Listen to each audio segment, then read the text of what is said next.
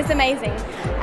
It does not only feel like I was crowned Miss World, it feels like the whole of South Africa was crowned Miss World. You know, they've really waited so long for this, and yes, I really hope and I believe that I would make them proud.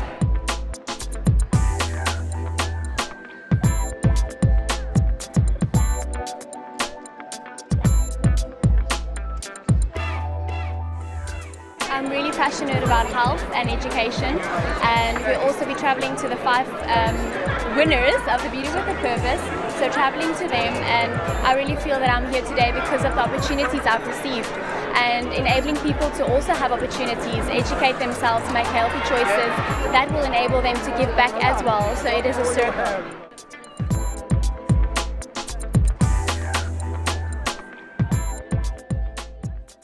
3, 2, 1, action.